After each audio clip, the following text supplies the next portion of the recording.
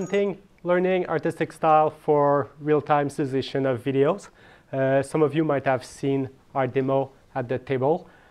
So basically, I want to dig a bit in how it works, what it does, what are the challenges. So the outline, basically, I'll be covering what is style transfer, just to give base knowledge to everybody. Discussing a bit the VGG16 classifier. I'll be talking about Getty's neural style, which is the landmark paper that started this whole field. Johnson fast neural style, which improved it. And then I'll be discussing our improvement. So how we stabilized it for video and made possible the demo that some of you have been seeing. Then I'll be discussing trade-offs, because you can't have something for free. And I'll go a bit into other considerations at the end. So basically, style transfer. In style transfer, you start from a source image. I'm not sure if my pointer is visible. Here on the right, which is basically an image you want to transform. So here you see my two colleagues, Phil and Jean. This is the first time this thing started working. You start also with a style. This is a mural from Montreal called Notre-Dame de Grâce. And basically what you obtained is a resulting image which combines the style of the artwork you want, but also contains all the information, all the high-level information of the source. So if you look at it, you readily recognize the image. So it's sort of copying the style of an artist. And the task is to have a machine learn this style. So before we can discuss it in detail, we need a few background items that might not seem related, but it's really the crux of how it works. So the first thing we need to know is how VGG16 works. So VGG16 is a classifier. It's able to take a source image and output a category, what is in the image. VGG16 was made for the ImageNet competition, where you had about 1,000 categories. The categories are stuff like person, soccer ball, pizza, and so on. And this solution that works really well is a deep convolutional network. It's been developed by the Visual Geometry Group from the University of Oxford. So basically what it does a bunch of convolution neural network, followed by convolution layer, followed by rectifier linear unit at multiple points. And regularly, we put in between max pool layer. Each max pool will reduce the size of the image. So for that competition, the network we also decided to use, we start with a 224 by 224 image. And as we go deeper and deeper, what the network does is that it increments the number of components, but it reduces the size. So by the time we get to the end, we have 1,000 categories on a 1 by 1 pixel. So there's only one thing that is identified in the image. The last 3 layers are fully connected layers to sort of compute from the feature what is in the image. And at the very end, we've got a softmax because we want to output probability.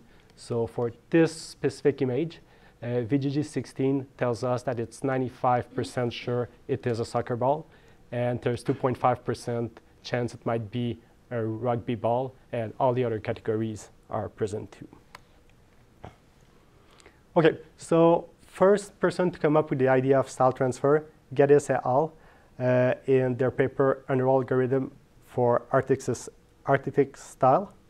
What they did, basically, same problem. A style, a source, a target. They want to find the target that looks like the style and the source. What they did, they come up with the idea of using a classifier, the VGG16 classifier. And the technique is to keep two things. They extract the early activation of the classifier and the late activation. So at 2 different points in the network, we extract the activation of the network. we totally discard the output because we don't care what is actually in the image. And we'll be performing gradient descent on the target. So basically, the image we're looking for, this is the space we're searching in. There's two loss functions that are needed for this to work well. The first one is the style loss function. So basically, it minimizes the difference in early activation between the style and the target. So the way we have to see this to understand it is an image has the same style of another one. If early in a network that classifies it, it looks the same.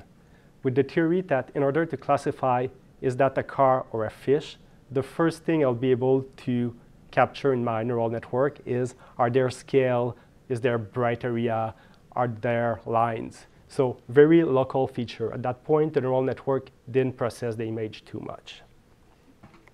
The second loss function we want is to keep the style. If we want to recognize the image at the end, it's got to look the same as our target image. But the overall feature is something that is way more helpful to classify the image. So it should be closer to the output of the network, just before those fully connected layers. So we keep the late activation of the source. So once we've put those two loss functions in, we can do the gradient descent in the target image. And we can search through the space. The space is huge because we need to check basically every level for every component of every pixel. So typically on a 224 by 224 image, the space is super large, but it would produce very high quality image. For example, we can see here Stanford building and the Starry Night style. The result is absolutely amazing. It's way better than what our demo does, but you need 1 or 2 days per image. Nice technique, not useful for real time. Next paper that changed the area is Johnson, Alahi, and Feifei to come up with perception loss for real-time transfer in super resolution. So we won't discuss super resolution, but we'll discuss the first part, which allows it to work in real time. So basically, what they did is they come up with the idea of using a neural network that is trained to do directly the transformation from the source to the target. So just like our demo, there's a CNN there that transforms directly between source and target. OK, this is probably the most complex of the slide. Here we see the architecture of the CNN that is used in real time. It doesn't have to be this one. It could be pretty much anything. But this is one that Johnson found to be very useful, that works really well. So I'll just quickly go over it. What it does mainly is that it does convolution and deconvolution. It uses batch normalized and reuse. And the general architecture is the first part will shrink down the image in size, a total of about a quarter of the image. We reduce twice the dimension by 2 with the batch normalization and reuse in between. And later on, at the end, we will upscale the image. So we'll do deconvolution to match those convolution. We'll also do batch norm and reuse in between. And there's different kernel size there that were found to work well. The middle part is composed of 5 blocks. Each block does 3 by 3 kernel convolution, again, with batch norm and reuse in between. And there's 5 times those blocks of 4 layers. So basically, this network is mixing the pixel locally. It's looking at area around every pixel and performing a pretty complex mathematical operation on it. But it's still not so deep that it cannot be done real time. So it's still pretty fast. Okay, so if we put back that network here in the red box in the trained CNN, next thing I'll describe is how we train it. As we start, this network is not trained. It's all random weight. So we'll use exactly the same technique as Getty's used originally. with the classifier, the style image, keeping early and late activation. But because we want to train the convolutional neural network ahead of time, before we stylize our image, we cannot do the training with the image. At that point, we don't have an image yet. So we'll use any data set, ideally a data set that resembles what you want to stylize. So in our case, we took the MS Coco data set. It's very generic. It's got lots of different type of image in it. We could have done a better job by using, for example, conference image. Our boot would have worked better. So again, same thing. We minimize the style difference by comparing the style and the stylized version of the dataset image. We also keep the feature by minimizing the difference between the dataset and the stylized late activation. And the resulting is that we've got fast inference, and we get a bit less richness in style because this neural network has slightly less parameter than the whole image. We cannot get the same quality, but we get close enough. So here I'll be showing a video what we obtain if we use Johnson's technique out of the box for video by applying frame by frame.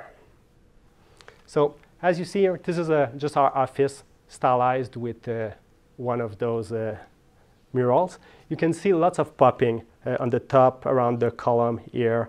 It's quite distracting, and it wouldn't do for real-time use in general. From style to style, you'll have different things that would be popping around. The reason for this popping is that no temporal coherence is enforced by the network. Every frame is processed differently, and we didn't tell the network that this would be annoying. So our approach to fixing this popping problem was to add noise to the data set. It's basically a regularization solution that we used. So for each image of the data set, we added noise, and we passed both the original data set image and the noisy image through the convolutional neural network, which give us two sets of stylized image. We kept most of the loss function the same. The two loss function originally there would be kept, but we put a third one. The third loss function that we introduced was the difference of stylized between original and noisy image. So basically, we're telling the neural network, if you stylize an image and adding a few noisy pixels and you get a different stylized image, that's not good. Don't do that. Give us a stylization that doesn't change too much when you add just a few pixels of noise. We can see here it's a bit more clear. Data set image go through the target CNN, and get noise also go through the target CNN, and we add mean square error on the stylization. So what that does is that it forces the network to not be affected by small changes.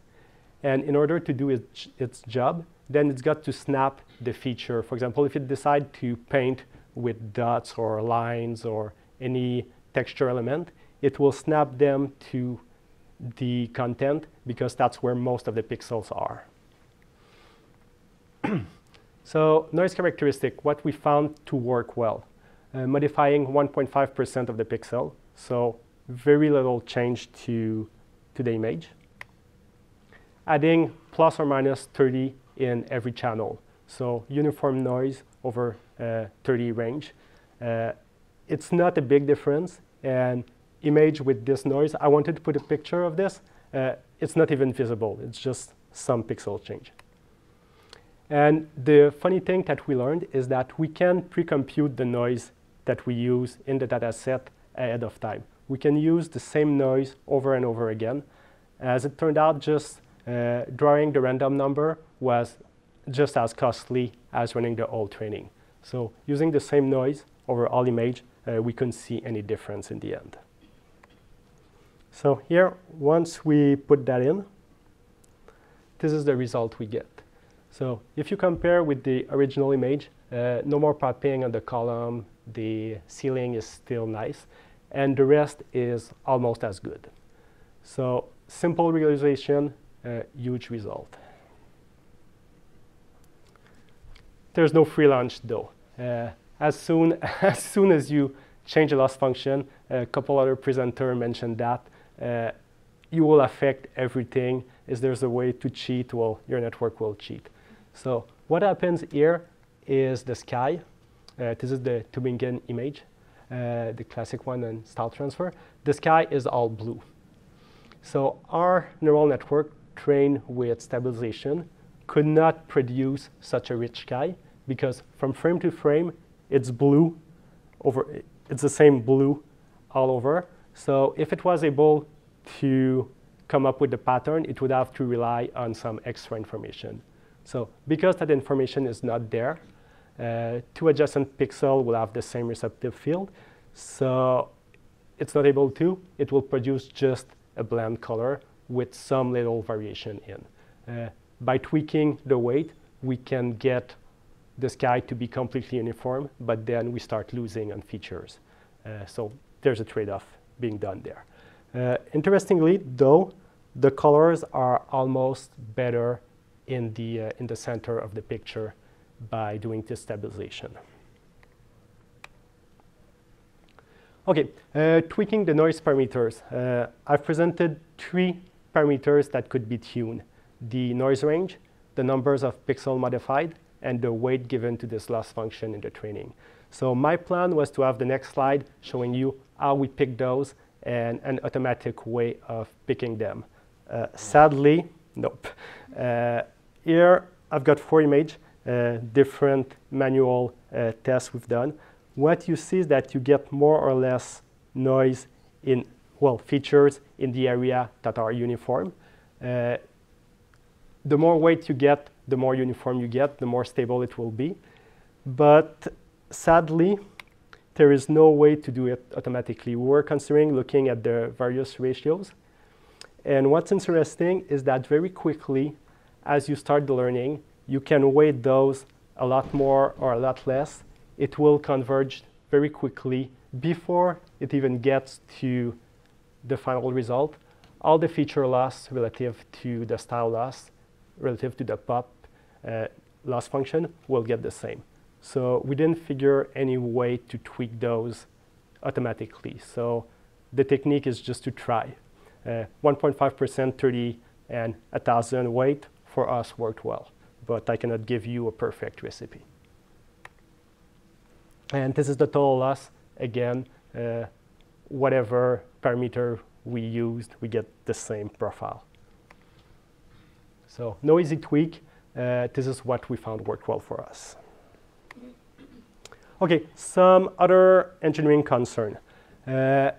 Before we started, there was some demo with lots of popping available on the web, things that 4, 5 frames per second. The one piece mainly they were missing is do everything on the GPU. You can get a camera that feeds you H264. You can process that on the GPU. You can decode on the GPU, do the inference, and directly to the display. Quite often, it's small engineering task that makes a difference between a product or no product. For performance, what we found is that resolution was really the key element. It's not very possible to shrink this network much smaller, so then you're affected mainly by the fill rate. So resolution is our limitation. And avoiding extra work. For example, when we started, there were those special filter mode for convolution for the borders. Well, just don't care about those, crop the image. When you're doing art, you can get away with lots of tweaks like those, and they contribute to quite a lot of the performance. Okay, acknowledgement very quickly. Get this neural style transfer landmark paper. Johnson, we improved on it. The 2 murals that I use are from Montreal, Notre-Dame-de-Grâce and an untitled one. And without VGG16, this technique would not be possible. And all the code we use and started from are from a chainer implementation, so a chainer fast neural style. So that's it. Thank you. And any questions?